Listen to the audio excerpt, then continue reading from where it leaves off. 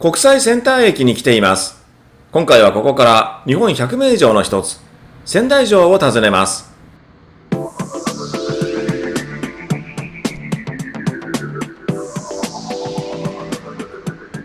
では、地図でルートを確認しましょう。こちらが現在地の国際センター駅です。そして目的地が仙台城です。坂道を登りまして、15分ほどで大手門跡に到着します。大手門脇櫓を見てから東に迂回し、仙台市博物館側から本丸を目指します。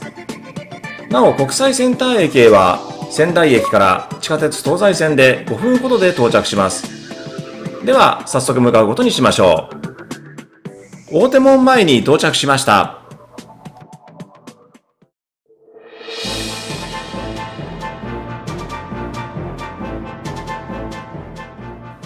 この脇櫓は、かつて大手門とともに戦災で焼失したのですが、その後復元されました。仙台城で唯一復元された建造物です。城址碑の奥には長谷倉常長像が立っています。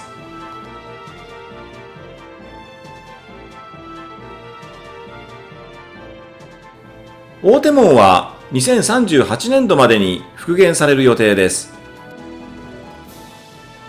そしてこの脇櫓も一緒に建て替えられることになっています。この辺りに大手門が復元されるものと思われます。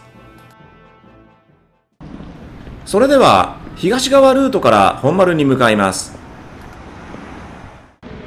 三丸堀跡です。こちらは五色沼という外堀跡です。日本フィギュアスケート発祥の地とされています。三の丸北側の出入り口、根の門跡です。反対側から見るとこんな感じですね。門を入ったところに土塁が盛られているのが見えます。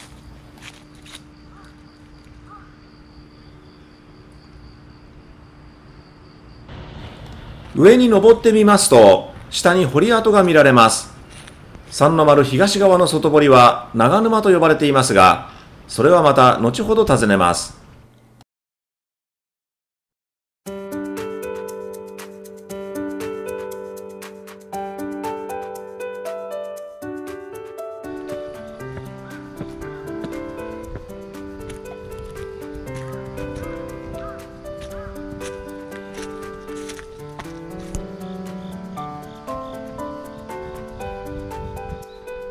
少し坂を登ったところに清水門跡があります。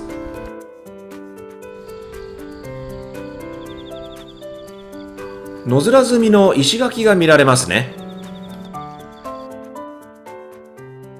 仙台城は1600年、伊達政宗により築城されました。最初は本丸と西の丸からなる山城でしたが、政宗の死後、本丸よりも低い土地に二の丸、三の丸が造営されました。その後、仙台城は一度も戦場となることなく明治を迎えます。1873年、廃城令により仙台城は損城となり、帝国陸軍の東北鎮台が置かれました。坂を登る途中にも石垣を見ることができます。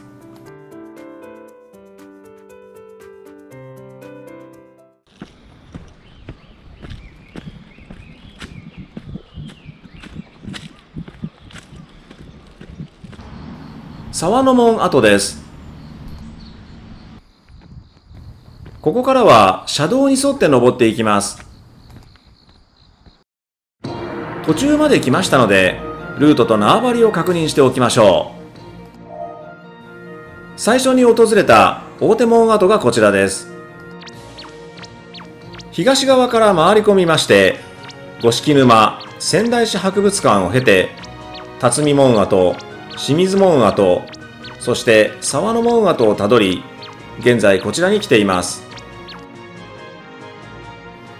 もう一つ、大手門からほぼ直進するルートもありますが、私が訪ねた時は歩行者通行止めになっていました。途中の中野門跡の石垣はブルーシートで覆われていたようです。車両は通行できますので、どうしても見たいという方は車を利用することになります。さて、これから向かうところが仙台城本丸跡です。先ほど歩いてきた仙台市博物館周辺が三の丸跡です。そして大手門より西のエリアが二の丸跡です。現在では東北大学川内キャンパスとなっています。政宗の死後、政務は二の丸で行われるようになり、行き来に不便な本丸はあまり使われなくなりました。いよいよ本丸北壁石垣が見えてきました。高さ17メートル、勾配70度の高石垣です。石垣は切り込み萩の布積みとなっています。かつては野面積みでしたが、地震で崩落し、その後新たに積み直したようです。この先に観光循環バスの停留所がありますので、歩くのが面倒だという方は、ここまでバスで来るという方法もあります。宮城県護国神社の表参道大鳥居です。ここは詰の門跡です。仙台城 VR-GO という VR システムが導入されており、専用の機器を使用すると、こういった映像を見ることができます。この石垣の上に、東西の脇櫓が築かれていました。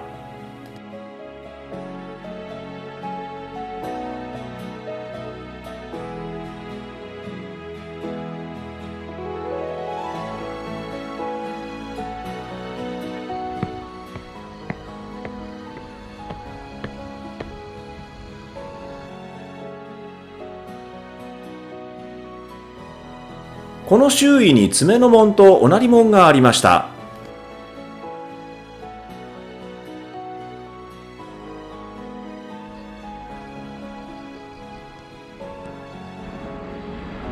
上から見た本丸北壁石垣です。仙台城見聞館で100名以上のスタンプを押すことができます。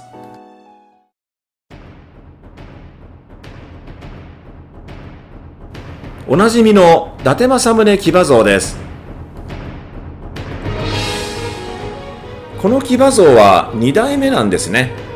初代は太平洋戦争中の金属回収令により供出されましたが、上半身が溶解されないまま残っており、その胸から上の部分は仙台市博物館に展示されています。掛造り跡です。東の崖上に設けられた建物です。京都にある清水の舞台のような感じですね。この辺りにあったようですが、今では藪に覆われています。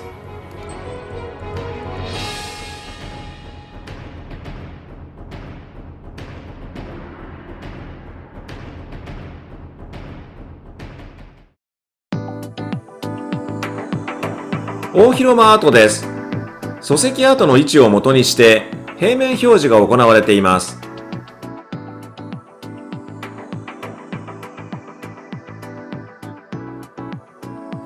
ここでもいくつか VR 映像を見ることができます。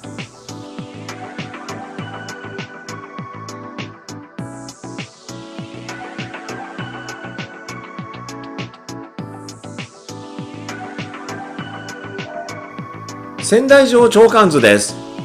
先ほど見た地図とは方位が逆なんですが、東側から見た時の仙台城となっています。本丸からは仙台の街並みが一望できます。広瀬川を挟んだ東側に城下町が作られました。中央を流れているのが広瀬川です。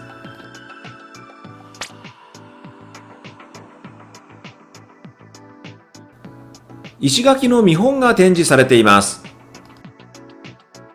こちらは野面積みに使用された自然の石です。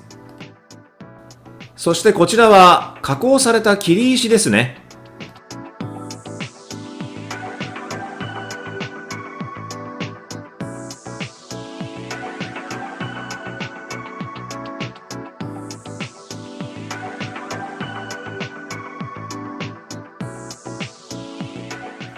本丸跡の VR 画像です。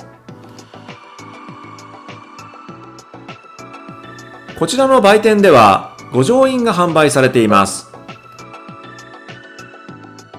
奥にはフードコートなども設けられています。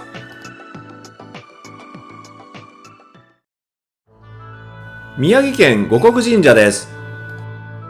明治37年、かつての仙台城本丸西の丸跡に創建されました。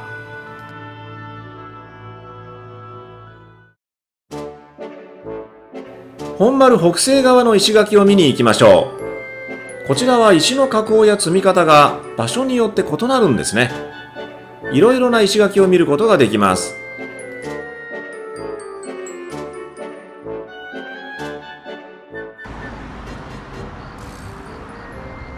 鳥の門跡です。ここは現在入れないようになっていますね。隙間からカメラを入れて中を覗いてみましょう。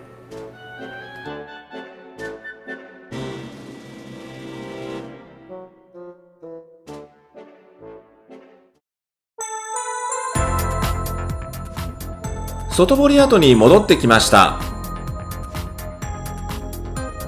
ということで今回の動画は以上となります。